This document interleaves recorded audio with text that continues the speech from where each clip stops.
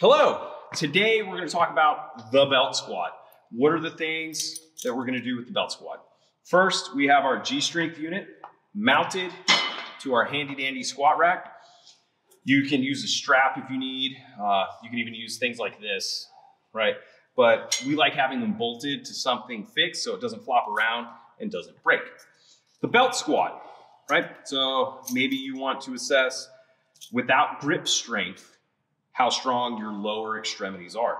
And so you have something similar to this from amazing companies out there that you can use. So you take this, wrap it around.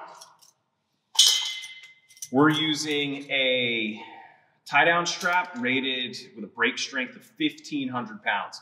If you can pull anywhere close to that, don't use a tie-down strap rated for 1,500 pounds. Potentially use the chain. I just don't like how the chain feels. It's personal preference. But then, right, we're gonna do bilateral stance.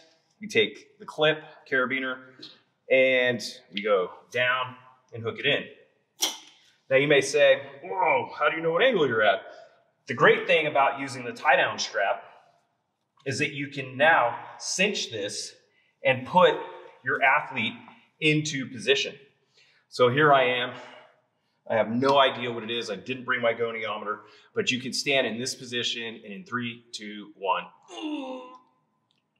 The try hard face is what we call it. And the great thing about the strap is I can pull this or come up out of it to give my legs a little bit of rest.